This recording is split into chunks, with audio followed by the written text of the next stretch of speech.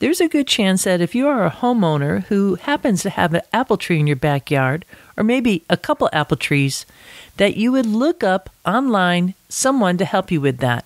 And that someone would more often than not be Michael Phillips, who wrote 2 books on the topic. 1, The Apple Grower, and 2, The Holistic Orchard. For the community of apple aficionados or the homeowner who is just now, only recently, wanting to bring back that apple tree or apple trees that have been long forgotten into a more vibrant state, well, Michael Phillips' work is priceless.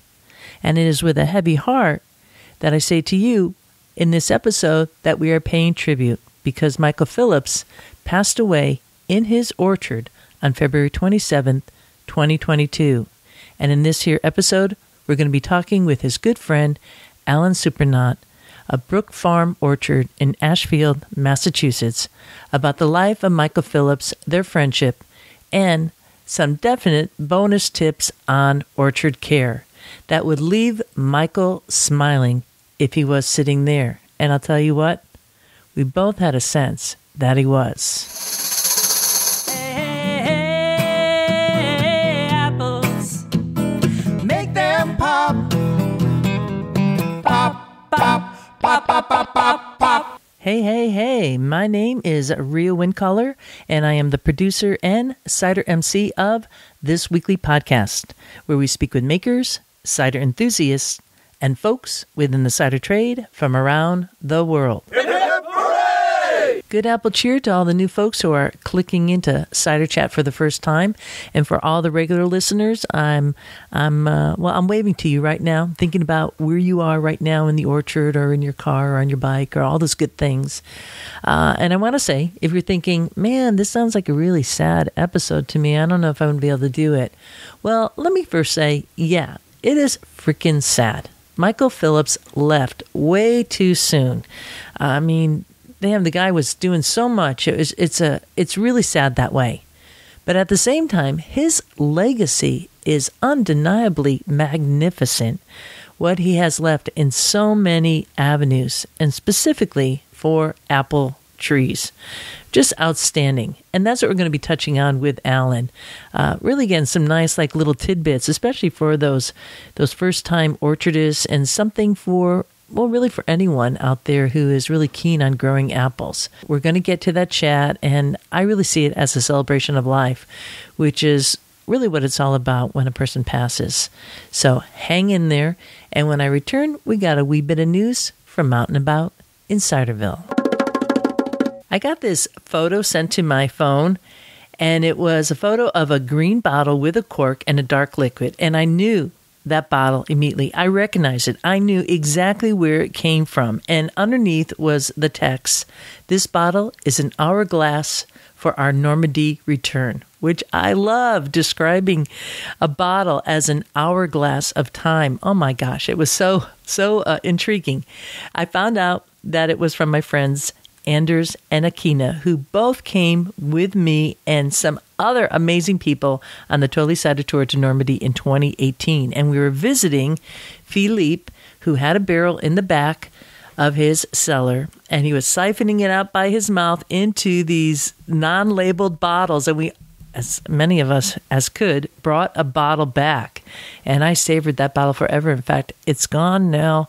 And I returned in 2020 on my own with a very specific goal of bringing more Calvados back from Philippe. In fact, that's from an area of Normandy known as Domfronte, and it's all about the pears there. So the Calvados is made primarily with pears. They say 35% at the minimum, as required by the AOC, the appellation origin, but in essence, it's really like 75% and absolutely magical. So I don't mean to tease you here, because really you're in luck, because I'm headed back to Normandy, to Philippe, to France in September of this year. And so I'd like you to save those 2 last weeks of September, because any day now I should be able to release the details of this tour to you, Ciderville. And I hope that you could come along, because we couldn't for a long time. And one thing that we've learned from this pandemic is you don't want to miss an opportunity when it happens. So stay tuned for that. If you want to get on the list to be notified straight away as soon as it comes out, send an email to info@ciderchat.com for the upcoming Totally Cider Tour to Normandy and Brittany in September of 2022. Walking through the orchards. Now talk about synchronicity, because that same week, only last week, I got another email from my friend David Timmerman, who also went on the Totally Cider Tour to Normandy, France in 2018 with Anders and Akina. I tell you, this is what happens. You get friends forever. And he wrote this beautiful little statement about Cider Chat. So I'm going to read it to you. He goes, "Thank you for continuing to produce an incredibly informative and interesting podcast week after week. I always look forward to hearing from the many awesome people you have on as guests. It's hard to keep track of everything going on around the world, and Cider Chat gives a voice to people out there I may not have heard from otherwise. I especially love the talks when they stray a bit away from cider, like the recent talk you had with Ben Kunish about the chocolate pear. As a fellow tree lover, I've acquired a few seedling sorbus trees." He's talking about Sorbus domestica there. And he goes, "I'm not certain they will love our Virginia red clay soil, but I think they deserve a chance." Totally, David. I cannot wait to hear. And I bet they're going to do fine. He goes on with, "I do want to encourage more listeners to become patrons of Cider Chat. Like making cider, producing a weekly podcast takes a lot of work. I receive a ton of value listening every week, and being a patron is my small way of giving some of that value back." Well, that's really kind, David. And of course, anyone out there in Ciderville, if you find value in this podcast, like David Timmerman, you could just check out the Cider Chat Patreon page, which is spelled Patreon. Now back to his letter. He goes on with, "I'm very excited to hear that you're planning another cider tour to Normandy. I feel very fortunate to have gone on the trip to Normandy with you back in September of 2018.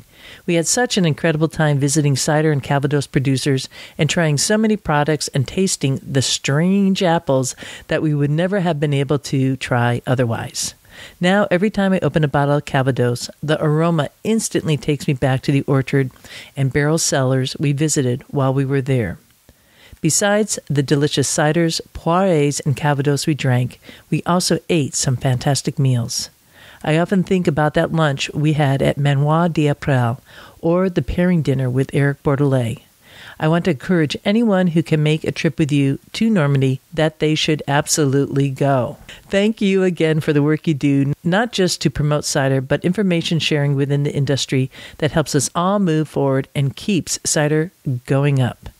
Cheers, David, Associate Cider Maker at Albemarle Cider Works." Thank you, David, so much for taking the time to write and for your patronage to Cider Chat. It really means the world. And without the support of you and other patrons and commercial makers at the Cider Chat Patreon page, I wouldn't be able to produce this podcast and share it every week. So you are in turn doing a phenomenal service to your fellow cider makers out there, many of which I know are listening right now. And while I'm at it and talking about you and Albemarle Cider Works, where you work with Chuck Shelton, I'd like to add that Chuck Shelton recently made a donation to Cider Chat too. So I don't know, is it because I always have Virginia on my mind? I don't know. Because I want to say that CiderCon was one of the best. I just love that venue. I love the scene. I love the cider in Virginia, the people. Yeah. So good people, good heart. I got to take a pause here and a little sip of cider because, it's all about good cheer.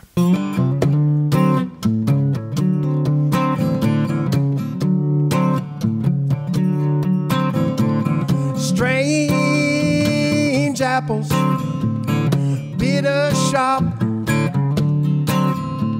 Strange. Making cider is all about apples having the perfect blend or the specific apple variety that you only want to ferment, and yeast.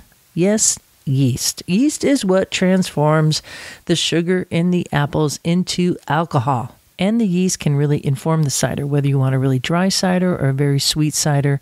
The yeast can help you get there.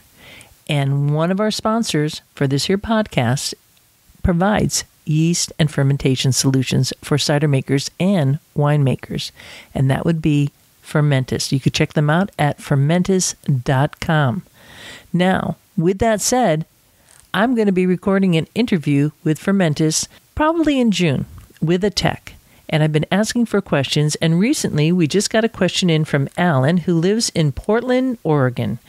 And this will give you an idea of what kind of questions people are asking.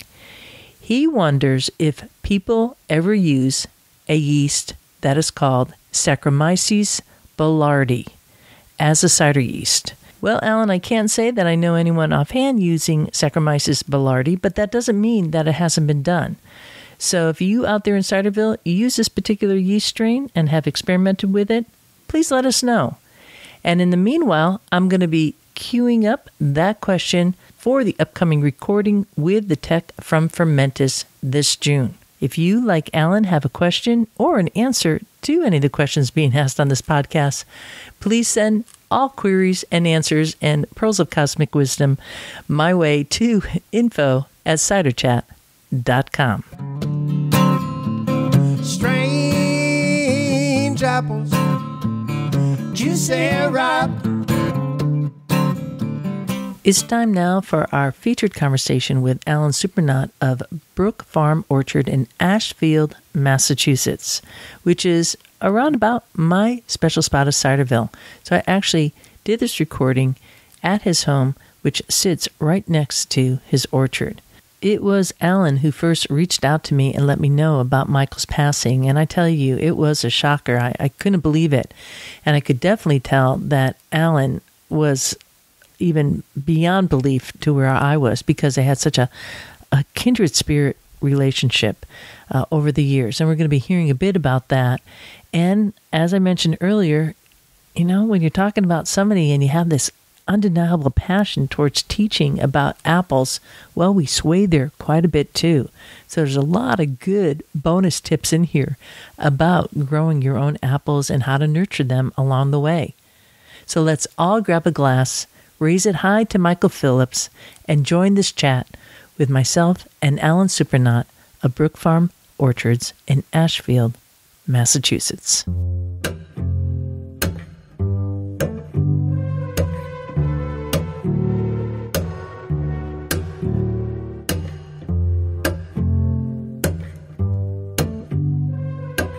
I was giving a NOFA workshop 30 some odd years ago about simple living and growing your own food and tax resistance, and in comes Michael Phillips at the end and walks up to me and says, "I'm Michael Phillips. We need to get to know each other." He was there the whole time. I didn't know him before that. And that's where we met, and that was down in Hampshire College in Amherst, Mass, when they used to have the annual conference there. And since then, our families have enjoyed each other, visiting here and visiting up there, and many times Michael would stay over here on his way further south for doing consultations and stuff like that, and this would be a place to get together and do that.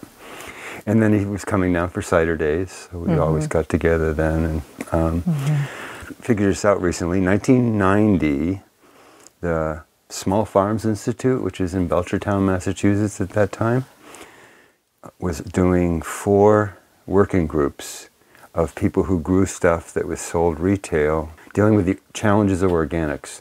So they were strawberries, perennial greenhouse crops, sweet corn that we all love to eat, and apples. The apple part was convened by Margaret Christie, who is now at CISA and been at CISA for quite a while, and another woman named Alex Stone. And they just got in contact with all the apple growers they knew, and we came together. Michael was not there at that time, but 2 years later he joined in because he saw what all the cool kids were doing, and he wanted to be with the cool kids table, and here he was. He just came in and got to do that. So that's when what we call the Berkshire Roundtable started, from the Small Farms Institute kind of intention there that we did. And we were at Rowe Conference Center for a few years, and then we moved to Stump Sprouts And that was 32 years ago when that started. And we're still going. We're not government funded. We don't invite academics. We did that a couple of times. It was kind of a bummer because they came to tell us what was going on. And we all felt like we had as much that we could share. This part of this meeting is no one plays close to the vest. We share things and we don't. Whereas a lot of extension meetings I used to go to when I worked for a commercial apple grower was you didn't want to share everything because that guy might do better than you if you shared what you were doing that worked. And that's not what we were about. We were the opposite of that. And it's still true. People do their own research, and every year we go through what people have learned. Was that always organized by Michael? No, so it did start with the Small Farms Institute. And then one day Michael said, I'll facilitate. Okay. And then all of a sudden he became the organizer of it. And he dovetailed it with his consultation business and his own research and his own orchard. So all got mixed together. And it was a smaller number of people initially, and now it's 45 regular folks that come from North Carolina to Maine to upstate New York, from Quebec. And and so Michael had actually asked to transfer that to somebody else, somebody younger, the facilitation part. Recently? Last year. Last year, wow. And apparently he has transferred it. And the group has probably a third younger people under 30 now, which is really exciting to me. And my heart feels really good when I think about that, because these people are going to carry on. And they get it. They get the tree time. They get what this is about. And a bunch of them make cider. And that's a good thing. Yeah. Definitely. Yeah. Redbird cider, South Hill cider. Yeah. Claude Jolicoeur comes down from Quebec. So there you have the author of the... of course, another cider book. The Cider Maker Handbook. Yeah, you mentioned Eric at Redbird. Yeah. And then Steve Seelan at South Hill. Yeah, Andy Brennan. Yeah. Your relationship with Michael extended beyond that. Yeah. We were soulmates. And as I said earlier, when you see a soulmate, you look in their eyes, you both know it already. You don't have to really verbalize it. And where he lives up by the Connecticut River, where it's kind of like you can jump across it. Yeah. So we're talking about northern New England, up in northern New Hampshire, up near the Quebec border, and we live where the river's a little bit wider. Yeah, you don't want to necessarily cross it without a life preserver. Right. So we didn't. So we saw each other a couple times a year. Once was always in the March meeting, and then usually a summer visit would happen between our families. I helped them raise their barn the same weekend that they adopted their daughter. Nancy went to Alaska, and Michael raised the barn. And when Nancy came back with Grace, there was a barn. Beautiful. How these things work out. She gets a phone call and it's time to go. And she got on a plane and she went. Now, you have an orchard right outside your home here. And I'm wondering if you had Michael on speed dial for orchard care, because, I mean, he wrote, 2 books on the topic. Yeah. Right here. Right here. Right here. Plus, so here's a term of Michael. We changed this. So my idea was to call it Michael Rizai. So that's a new... I haven't trademarked it yet, and I don't think I need to, but... Michael Rizai. So the book that Alan's talking about here, written by Michael Phillips. Yeah, Michael Rizal. Michael Rizal. Planet. So it's all what's going on underneath the trees and the root systems. All about the fungi. Yeah. And so the subtitle is how symbiotic fungi work with roots to support planet health and build soil fertility. So he had this book, and then he's also so well known. That was his first one. For the apple grower, which has this beautiful photo of him in the apple tree. Right. And so this was more towards actual commercial growers. This one showed more of his understanding of holistic orcharding, also with a bent towards homeowners. So somebody has 4 or 5 trees, wants to get fruit that they can actually eat and get reinforced by that process of eating, which is why I teach to the homeowners, because I want people to not just look at the Miller's catalog and see the beautiful apple, but to figure out how to do it and have it so that you can enjoy it. And then that positively reinforces you into doing the other things you need to do, pruning, thinning, fertilization, that sort of thing on a yearly basis, and not just forget about them and say, oh, my tree never gave me good fruit. And homeowners aren't focused like commercial growers are on the tree, but they want to figure out how to have something. Yeah. And I love teaching people how to do that. I love watching the lights go off and people sit and go, wow, that's really cool. Okay, I can do that. And then we graft trees here and they take a tree home with them. And beautiful. all of us, you know, from Michael on down, we have orchards that are so full of different varieties. Just like the planet. There's a lot of different people, there's a lot of different apples. And in an orchard, they all kind of work together just fine, as far as I can tell. I think that this is like a critical moment, kind of in the time where people are getting like a resurgence of interest in apple trees. Seriously, COVID.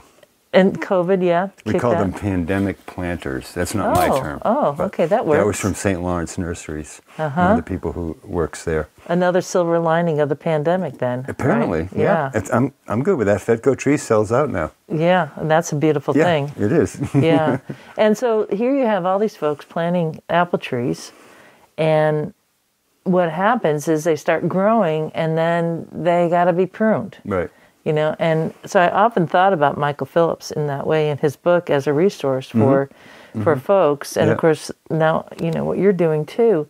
So let's just kind of talk about that. Like, what would you say, what would Michael say about, you know, somebody who's like kind of getting into an apple tree the first time? Here we are, it's March when we're recording this. Right. This is a rather critical time right now for people to get out and prune their apple trees.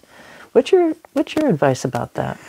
So Michael and I would both say that we learned from old Yankees that you prune a standard-sized tree so you can throw a cow through it. Right. So you want light, because light is critical to bud formation, and it's critical for ripening, and it's critical for airflow. So with airflow, you don't get fungal diseases as much, depending on the variety, of course. The light allows the buds to form each year, and then you have to combine that with thinning so that you don't have too much bud formation if you would like a repeat. And my friend Andy would say that, well, you'd want to, that's us doing that. The trees really want to be biennial. And so his cider is more based on that in the trees that he harvests from, as opposed to trying to thin them.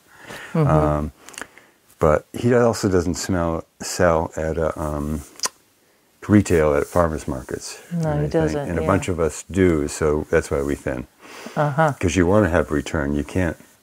There are biennial trees that you can thin in such a way, combined with pruning, that you get a return bloom. It's less, but like a Baldwin. So I have a tree that I can get 12 bushels on in a good year and 3 in a bad year. But I'm getting 3, I'm not getting 0. But I've done certain horticultural tricks to do that. What's the trick to that? Well, one of it is taking the 1-year shoots and bending them underneath a limb. Yeah, and you can hold them with you can just, if you bend them right now, because they'll bend now. In the spring. They'll just stay. Right.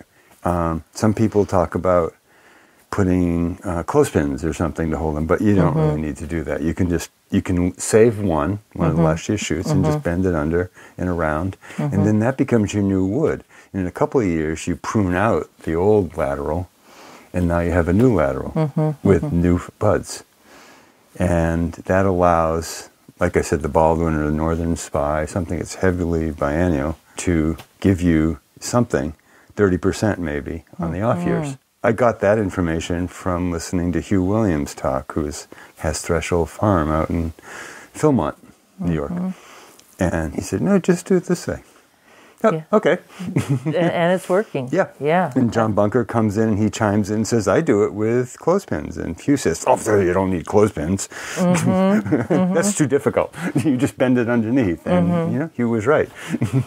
I want to go back to what you said about pruning a tree so you could throw a cow through it. Because, folks listening right now, will think a cow is, a 1-ton beast, right? Yeah, it's hard to throw. Hard to throw. That ain't too easy. So, and looking at your trees out the window here, I'd be hard pressed to be able to throw a cow, but I probably could push a cat through maybe, who would land a lot better than a cow. Right. So it's not really because cats land on their feet. Yeah. So we don't want to give people the idea that you're just cropping the heck out of a tree. So it's just like a big empty hole there. Right. So that is the finesse of pruning. Pruning is an art. It is. It's definitely an art, and it can be an art for what you want to get from it. So all these trees are on NOFA rootstock, which is a standard size rootstock, because I have heavy clay soil. And if I planted dwarfs, I wouldn't be able to, they probably wouldn't survive. Yeah. I want these trees can make it 100 years, and they're 30 years old now. Higher up on the hill are trees I haven't taken the central leader out of, and down here what you're seeing is the central leader has been taken out down to the first set of scaffolds, and then I'm training another leader inside, a smaller one. So I'm trying to create a dwarf orchard on standard rootstock. Those trees would get, they could get like 30 feet high easily. Yeah. And that's where homeowners get into the problem, because they have now these unwieldy trees. Yeah. They're looking at now getting an apple ladder. And if you skip them 1 year or skip them 2 years, all of a sudden, if you were starting off with a standard tree, let's say somebody picks up a tree, they're not necessarily doing what we're doing, grafting or anything, and they hear it's a standard tree, what would your advice be for somebody starting off with a standard tree like that? If they wanted a standard tree, I would just say... Then keeping it small, keeping it low. Yeah. You want to be pruning it from the first year on. You want to be pruning to have horizontal limbs, because fruit buds form on horizontal limbs and not on the vertical limbs. You can create that on a young tree easily with clothespins or spreaders that you can make yourself, or you can buy spreaders if you want. A center leader? No center leader? A center leader will come from that automatically. Yeah. So you head it back maybe 10 inches from the top of whatever it grows to. At what height would you cut that back? So the tree's grown up. Let's say it's year 3. Let's say it's and you head it back, and what you've done is then you've changed how the life force moves within the tree, and it will then sprout some of those fruit buds or leaf buds that are already formed. They actually technically would be leaf buds that then would form a side branch, and then you keep those that you want. At 3 feet or so, now that we don't have as much snow as we used to, so you might want to have 3 on one scaffold. That would be your first scaffold, so 3 different directions. Okay. Spread out as much as you can within the compass, and then once you've headed that down, some side shoots will come maybe 10 inches below that. And that can be your second scaffold, but you want maybe 2.5, 3 feet between scaffolds. Each one, for that airflow. Yeah. For that little cow. Yeah. And then you just keep that. Yeah. So they're not going to move up as the tree grows. That doesn't work that way. And some people, it's hard to conceive that it actually stays right where it is. The tree adds mass, but it goes up on its new wood. So then the second scaffold will stay there, and then you just keep heading it back down. Topping it off as you go, so it doesn't get really unwieldy, and that would make it easier so for... Antonovkas can grow to 12 feet. These were never more than 12 or 13 feet, even before I took them down. They were that, and like I said, higher up, I've left some of them because the soil is different, terroir, and the trees grew less vigorously higher up. I didn't take the centers out because I want that volume of apples to have for the farmer's market. What about the spacing of your trees here? They're about 25 feet. 25 feet? In row. In row. And 20 feet across. Would you do that any differently now? The only thing I would really do differently is pick some different varieties. Some that I wasn't as happy with. I picked a lot of varieties that were scab resistant, so lower fungal. So trying to eliminate the fungicide part of the spray program. And some of them are old apples because they're not that great. And that's why people don't grow them anymore. And what are those varieties that you're talking about? Oh, that you wouldn't grow? Dudley Wormless. Boy, I'm trying to think of some of the other ones. That's not one you hear too often. Right.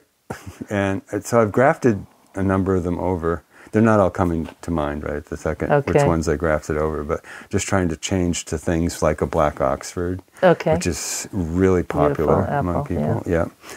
What are the other ones? How does the Baldwin grow here? The Baldwin grows really good. So these two Baldwins came from David Gott. David Gott grafted them for me, and I bought the trees from Dave. I do know David Gott. It's a small world. Yeah, lovely guy. Dave did a lot of that. He is. Yeah. He is. Good friend. A lot of history there. We used to have a cider business together, actually. He and I and a couple other people. Yeah. Called South Shelburne Sweet Cider. I remember when it was like in the little glass jars, right? The little canning jars. Yeah. He did that the first year. Some of us convinced him that we could go to plastic.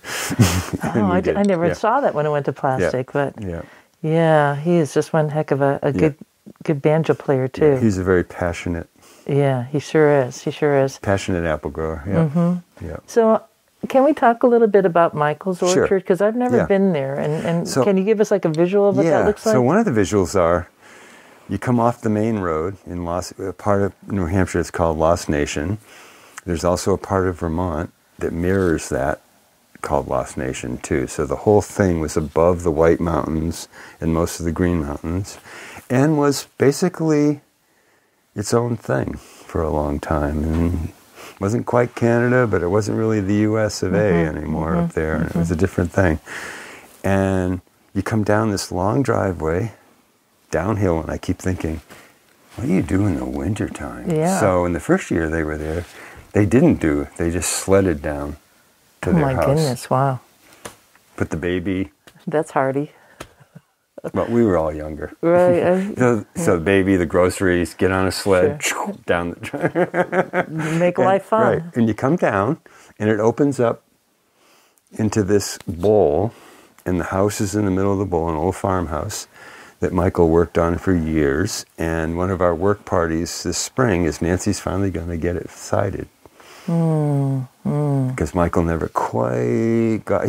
He did so much to this place in terms of insulating and putting in a good wood heat system and built a greenhouse on it and all this stuff. But Nancy always felt like, I wish that was sided. There's a hill above the house that you just came down. So off to the side there are maybe 50 apple trees. Right by the house that came with the old farm was a Duchess apple. Below the house were some of their gardens where they grew garlic and they did produce for a while. And also below the house is the barn that I mentioned before that we helped raise. Michael was in the process of building a cidery onto that. He had built quite a bit of it, added on post and beam. Was it going to be a commercial cidery? He wanted to have like a little speakeasy down in the basement. And he had a nice window on the basement side. You come in the bottom. The apples come in from the top. The cidery's right there. Perfect. Yeah, the barrels are right there. Wow. And he had bar and stools all. So he's almost done with that. And so that might be another work project that happens to finish that up. And he was always selling like cider shares, like a CSA, but with cider. And they also did that with the farm, with the apples. And then below the house on the other side, they built a beautiful yurt that Nancy teaches her herbal classes in and yoga classes. And so Michael did do that. He didn't get the house sided, but he, you know what I mean? So it's only like so all of us out here. It's only so much same you can thing. Do. Yeah, you do what you can. Right. He wrote 3 books, for God's sake. Yeah, well, there was that too. That took a little bit of time. So on either side of that yurt are 2 other blocks of trees. And they're younger than the trees above the house. And that's where he was dealing with the deer, was in the lower part. He had fencing all around it and deer fence and like stuff. Like 9-foot fencing? And one year he had a moose come crashing through it, got stuck in it, and then went out a different part. Oh my gosh. And then let the deer in. because the moose killed the power, and moose made it out, Wow. but the deer came in and did a bunch of damage. What was he using for, or what does he, what's up there for fencing? The standard deer fence at the angle. The plastic fence? The no, woven like fence? it's electric, and it goes off 9 feet at an angle out, so hoping that they can't jump over, the deer won't jump over that. Yeah, but when the moose knocked it over, there's nothing to jump over. Right. They just walk right in. There may be 400 trees altogether up there, and in that nice little bowl. This was an unexpected death. Yeah.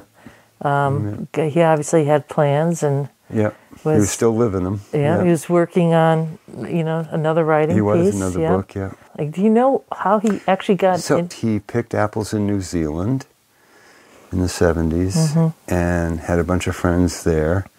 And then he came back and he picked here along the Connecticut River. I can't remember the name of all the different orchards. One's in New Hampshire. It's changed names a couple of times. Anyways, and the other part is what I learned just this year at the growers meeting was that Michael emailed everybody. He just had conversations because everybody was like, oh yeah, I was just talking to him. Oh yeah, I was just talking to him. And that in that grower circle, but also in the Holistic Orchard Forum that he has, the HON Forum. And some of those people were his clients, and other people were just interested in asking different questions. And some were homeowners, and a lot of them were orchardists, and a lot of interest, as you know, in cider, in cider orchards, and planting that. And so that was the thing that struck me the most at this meeting, was that he and I were kind of each other's, I don't know, we just joked with each other all the time. Last time he was giving me a hard time about never sitting next to him at the growers meeting. And I told him, well, you know why I don't ever sit, because I don't want the conversation when you're a group facilitator to have everybody looking one way.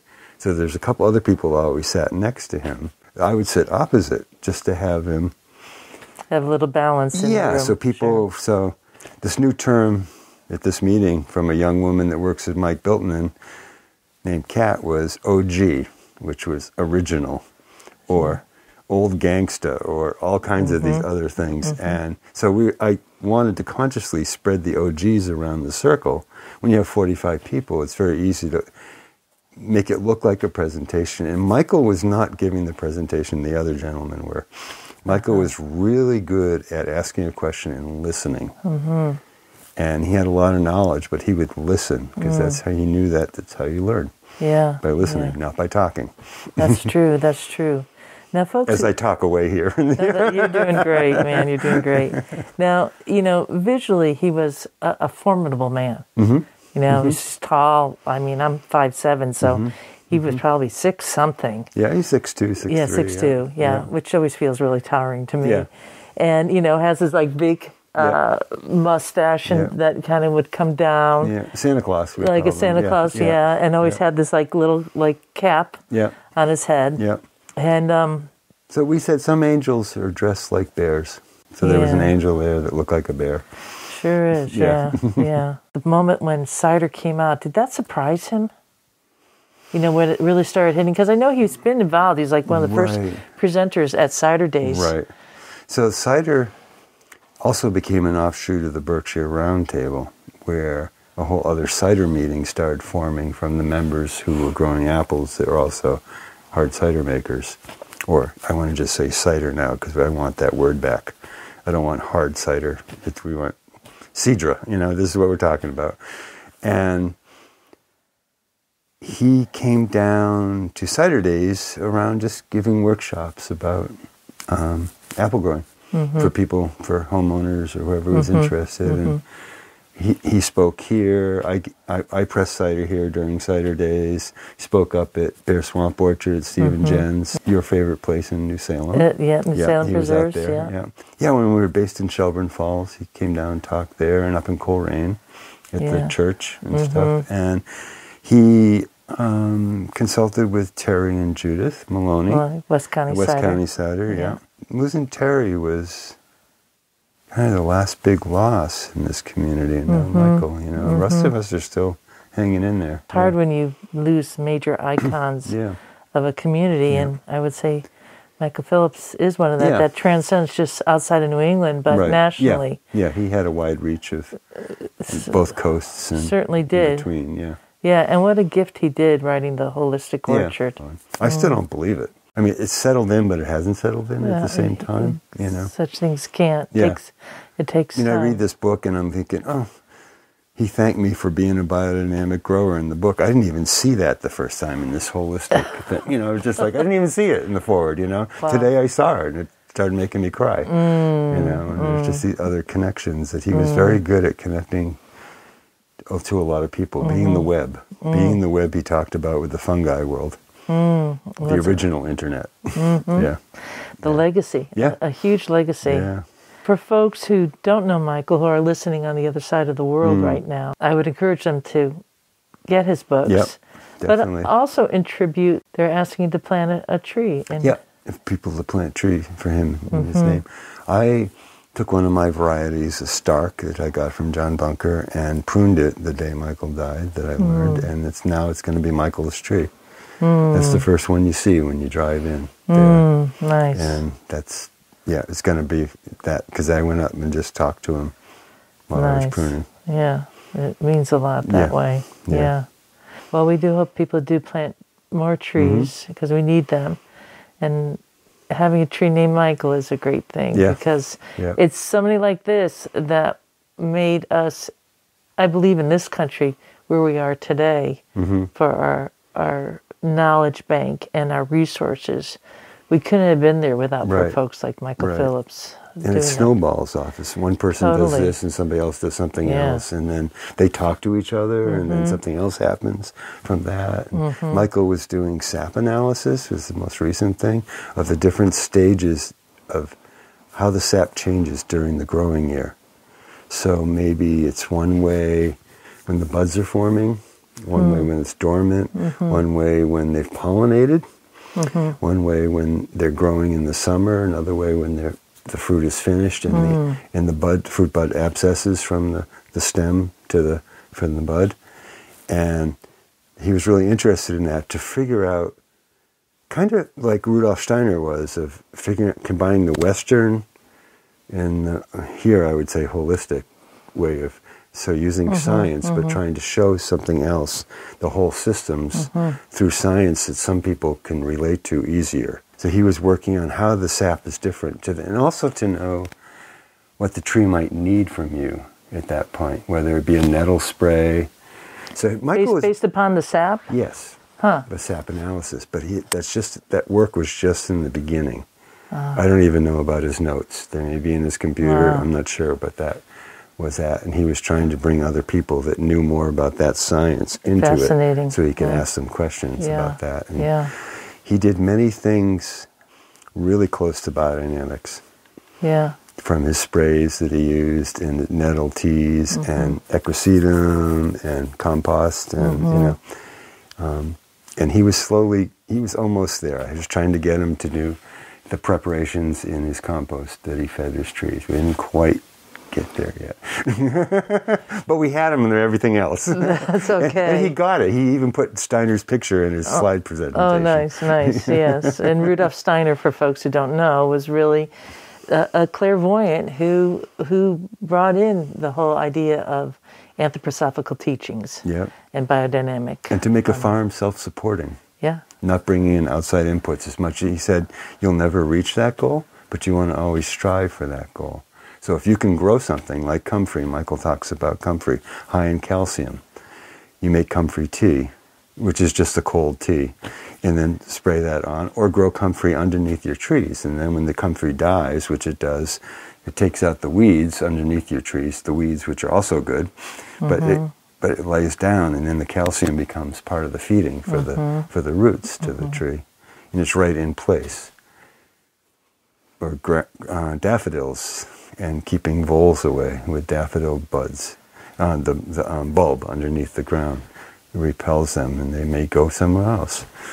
A whole other level of integrated pest management that brings it to this really like elevated level that isn't just disconnected, but it's really integral Right. to the entire network. You're working with the systems that already exist in nature. Yeah, And you're just trying absolutely. to understand them and work with them. Did he have a favorite apple? An affection towards one? So Michael would say that whatever apple he was eating, which we all use that as an answer to that question. So yeah, he really looked for apples that didn't need fungicides as much, as some disease resistance. And those aren't all the new university-bred apples. There are actually a lot of older apples that are very disease resistant too. And it turns out those apples, the older apples, are actually more disease resistant across lots of diseases. The university ones are specific to a certain gene, the VF1 thing for the Liberty trees and scab, but then they get something else like frog eye leaf spot, or where a Baldwin or something even further back than that, a russet, doesn't get that. So he would say that about his favorite apple. Michael planted his orchard like I did here, right where you live. That regulates your choices. You raise children here. I raised a couple of kids here. Michael raised Grace. You don't go spraying stuff that you know is not good because you live here. And you don't want your kids running around in it. And you don't want your friends running around in it. You don't want yourself running around in it. And I worked in a commercial orchard for a while, and I ate enough spray. That's how I got to this. I don't want to do that anymore. I learned, like medical doctors who become homeopaths, I learned how you do it that way. And then I learned there's other ways to do it too. So I can apply a lot of the knowledge from commercial orcharding. Many things are the same. How you thin a tree, how you pick apples, how you store them, how you tractor them. All those things are all the same. How big is your ladder? How do you fix a ladder? All that. But the other parts of what you put on the tree and what you put in the soil. So a lot of our sprays for the trees are to use the leaf area as a receptor for the tree as well as the soil. So you're also always doing something to the ground. But different soils, terroir, lock up different things. Heavy clay soil in a rainy season doesn't transfer a lot of that good stuff that's in the soil that you put on to its feeder roots. So you need to add that to the leaf area and have it absorb it that way. So the tree still stays healthy. Good stuff, man. Yeah. So here at your orchard, are you doing ongoing classes, or is that more seasonal? I have been doing ongoing classes for about 15 years now. Okay. And mostly geared towards homeowners. And like Corey said before, we want to have 2 or 3 trees, but want to get the fruit from them. And we go out and we prune. And I ask which tree is okay to prune to the tree. The trees tell us. Golden Delicious are really easy, they want to grow horizontal limbs, Golden Delicious do. And I personally love Golden Delicious. And it's a hard sell at the market because the Golden Delicious people that have the cardboard image of stuff grown in our favorite state in the western corner of the country. And once they taste, and I just say, please, just take a slice, because I give slices at the market. And then they go, wow, and then they buy a bag. Because a real Golden Delicious that's grown biodynamically is a whole other, these apples have soul. Yeah. So I'm digressing, but so we prune. No, it's good, man. I'm digging it. We prune, Please. we usually do Golden Delicious with people. I have, 5 of them. We just go out and I let everybody just go it, and they can't really hurt it. I'm not giving them the chainsaw, but they have handsaws and clip Felcos and stuff. And we do that. We graft trees. People bring home trees that they grafted themselves. I cut a bunch of scion wood this time of year, and they can pick. And they asked which ones, ahead of time. And we have meal together here, pre-COVID, and it's just really nice. We make cider in the fall. And so originally, the classes I taught were 4 parts. You could do any part you wanted, but if you did the 4, you did the 4 seasons. You did pruning, grafting and early spring stuff, and then you did picking, and we made cider, and then there was putting the orchard to bed for the winter. And so I like, one of the things that biodynamic growers do is fertilize before winter, because the energy of the tree is going to go into the earth. The whole earth breathes in. So you do that, and then you've also, on the practical way, eliminated one of your early spring tasks, because there's so much to do in the spring. And if you have a wet orchard, you can't really even get out in it with a machine to bring your fertilizer out there and stuff. And so, and then scale. I talk to people about the scale. So there's 120 trees here. On how many acres? 2 acres. 2 acres, yeah, right. 2 acres open. In the growers group at the Berkshire Roundtable, we've talked about maybe the maximum being around 500 trees for a viable, economically viable farm. Okay. It takes more than one person. It would take a couple of people. That would be doing that for a farmer's market. Yes, but not or CSA.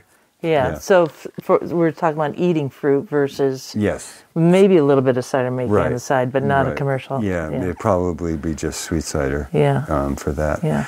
But just that the economics of scale is also the economics of the farmer. And what can the farmer actually do and not have to make these choices of spraying fungicide on all the apples you didn't pick that are on the ground now. I do not blame the growers who do that. It's just not a choice I want to make. They're growing 50 acres. They can't afford to pick them all up, pick up those drops, so they leave them. But they need fungicide on them because they have disease in them if they lay on the ground because they break down slowly. Just what disease is helping it break down. That's part of the cycle. But they don't want it to jump back up into the tree when it rains, so they spray the ground with fungicide more than just the tree. Right.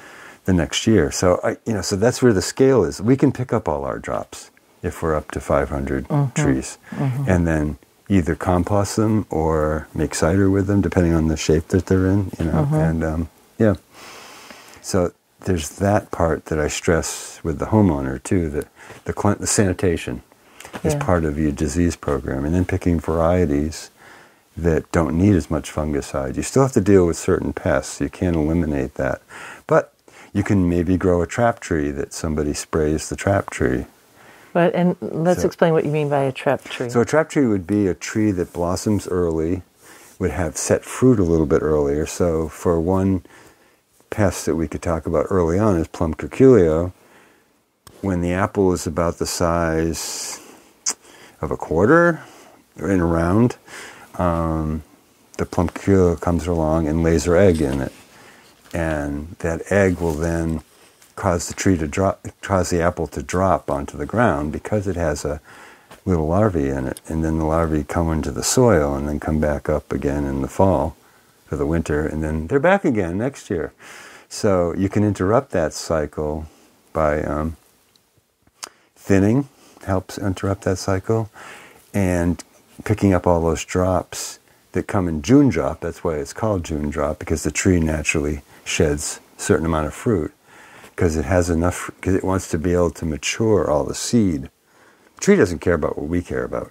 We care about this juicy apple. The tree just wants to make more seed. And so it can set 1,000 more apples, and we may only want 100 on that tree. But the tree also knows it can't do 2,000 apples and bring the tree to maturity, to bring the seed to maturity.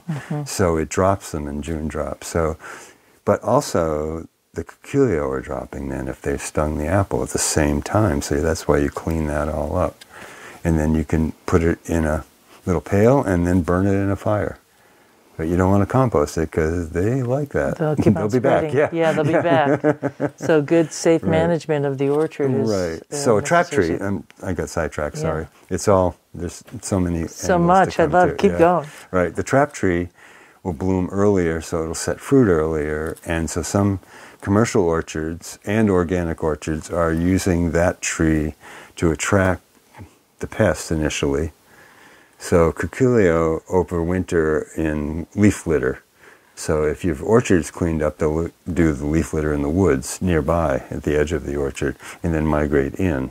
So if the trap tree is where they migrate in, then you can spray the trap tree with whatever you want to use to try to kill them there, whether it's surrounding clay or if it's imidan or some other pesticide to get them. And then you don't have to spray your trees as on a commercial level. Then you wouldn't have to spray your trees as heavily because the pressure would be a lot lower from that one. So that could also apply with codling moth, and it could apply then with apple maggot fly. Those are kind of the three that we really see the most of. Sawfly and a few other things are more minor, and this up here. Michael, bringing back to Michael, had something called apple cuculio, which, because the plum cuculio could not survive in his northern climate. But nature being nature, the apple cuculio can survive. And it would do the same thing. It would get into the bark in the tree and kind of girdle it around and then kill it if you didn't control it. Right. You really have to be on it. Right. So really do. Sometimes it feels like there's always something out there going after your trees. It does. Do you have a trap tree in your orchard? Right now I don't. I've been using Surround, the clay spray for cuculio. And you spray that in the spring? That goes in the spring. It's very tricky to do in a wet spring because you want to get enough layers on to actually. And so what we think about is the cuculio come in, they get clay on them, and they're like, I get this clay, and they spend all their time cleaning it off all their legs. I forget, they have 6 legs, I think. And so they don't always get around to laying eggs at that point. Because they're kept so busy cleaning themselves. And then they die, because they're only a 2-year cycle for the bug's life. Yeah. And but that's more of a challenge and another expense. You're bringing in an input into your orchard to do that with that. And it's time consuming because for folks who don't know what we're talking about, that's like going out and actually putting it's like a gray layer that you'll see at the base, the trunk of your tree going up. About how high do you put that up into? The whole tree you want to cover. The whole tree. Yeah, you want to cover. And a lot of your neighbors will freak out because they thought you were organic. Yeah. What are you doing? The tree, and you'd have to do, and that's okay. You can do education for your neighbors, your customers at the farmer's market. But if you get a lot of rain, you're up the creek without a paddle because that's what's going to take up off the clay. Right. It's a real hard call. It's kind of like growing hay. So you want to get maybe 3 applications of the clay to be thick enough on the tree. And in spring, that's tough around here because rain is Let's take last year, for instance. You were able to do it? Okay, good. Well, fingers crossed. Somehow the magic works. Very nice. And codling moth, there are mating disruptives that you can buy for codling moth that homeowners can buy them too and put them in their trees, and it confuses the male. What do you recommend there? I think just Googling any codling moth. Pheromones. They're pheromones. They're pheromones. They're little twist ties. You just put them on the tree. It's you really see them easy out in trees. Yeah. If you go into an orchard. And apple maggot fly is that infamous red ball that Ron Prokopi from Conway developed with his research assistants. One of them being Margaret Christie, aforementioned from CISA. So that's like the big red apple ball that people see out in the orchard and wondering, what is that about? Are they putting a fake apple in the tree? And it's actually for pest management. Yeah, and you put a pine resin sticky on it. It's also organic. And some people use a little pheromone attractant. They hang above it. Some people feel like that brings in more apple maggot fly. Kind of like Japanese beetles, and they have those attractants. Some people feel like you're bringing in more to that area. The trap captures are heavier with the pheromone than they are without, but the without would still works. And when I use them here, because I have 45 varieties that ripen over a 4-month period, I start with the earliest ripening and then clean the trap and just keep moving them around so that I can really put 3 or 4 in a tree and not have any apple maggot damage. Just once again, though, it's labor intensive. Once again, it's scale. Right, scaling if you have 20 acres, it may be harder to do. 50 acres, almost impossible. Well, the average homeowner might have just 1 tree, and maybe up to 3. Yep. So that's pretty manageable to do. For all those things, that's why I try to teach it that way. Right, that's a tough one. And once you get the apple and it's really good, next year you'll say, oh, I can do those things. That wasn't that much of a big deal. Where's my notes? Yeah. Because I encourage everybody has to keep an orchard journal. And I ask the question during the workshop. It's like, what is it you want, Rhea? Oh, I'll look at my orchard journal because I don't know what I did when, next year when I don't remember, because I went to the Cape for vacation. I was with my kids. This other thing happened. They broke their leg. I don't remember what I did to that tree. That's so but wait, true. Here it is in my orchard Right journal. on, I try to make a joke out of it in the classes just so that people will do it. Cool. Very cool. Yeah. It's and it works for me. I mean, I do it. I've been doing it since. It's just like cider, making cider. You got to keep your journal because you won't remember how you made that batch. Sure. And what was in it, maybe, or. Yeah. And everybody always asks you what apples are in that cider, and if you didn't write it down, you're like, I have no idea. They're apples from this pull. I like that. Yeah, no, that's good. Yeah, you got to do that, no doubt. Yeah. Well, that's absolutely fascinating that you're doing that and really helping people who need that help so badly. And I get so much energy back from doing it too. I don't want to say it juices me because that would be a bad pun, but I really enjoy doing but it. But it works. Yeah, because I like the I like to see the excitement that people have around fruit trees because it's empowering. Here's something you can do to reclaim some of your food independence.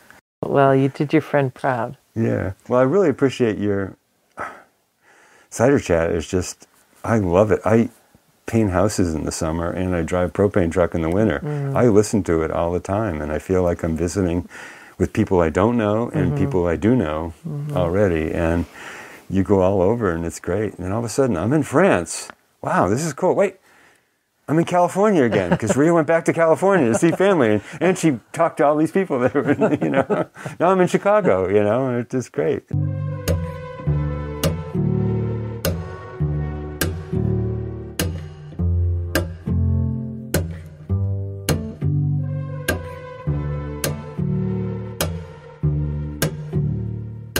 What a legacy Michael Phillips has left, which is going to keep his memory alive for sure, because there wasn't just the 2 apple books, there was the fungi book we talked about, and he also has a DVD that goes along with the book, The Holistic Orchard. He also co-wrote a book with his wife Nancy.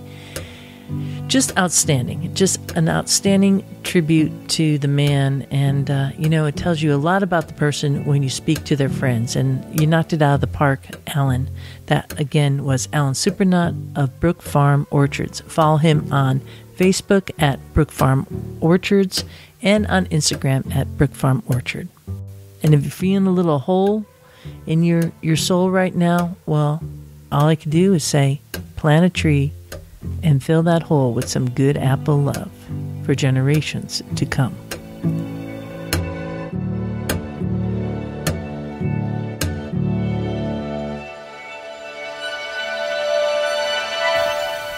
And with that, I leave you here.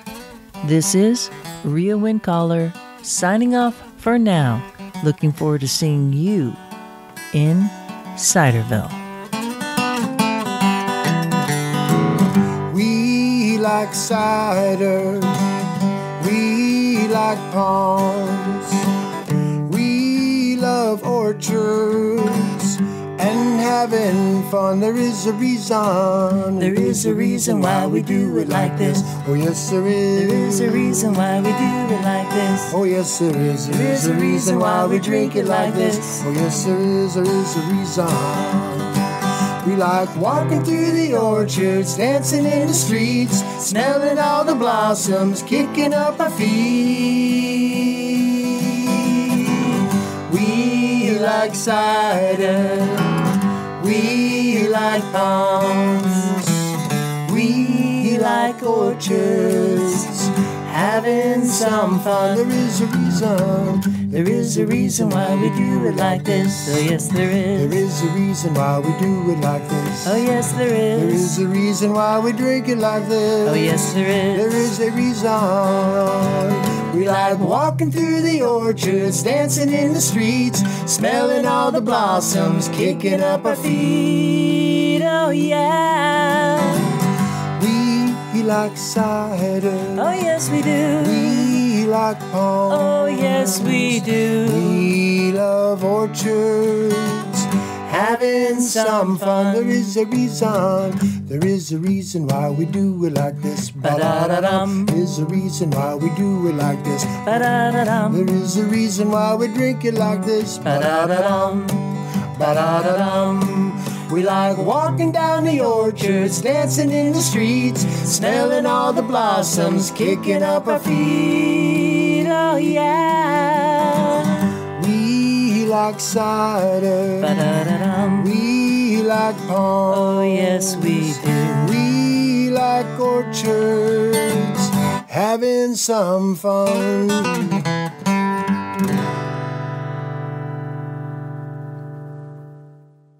Yeehaw!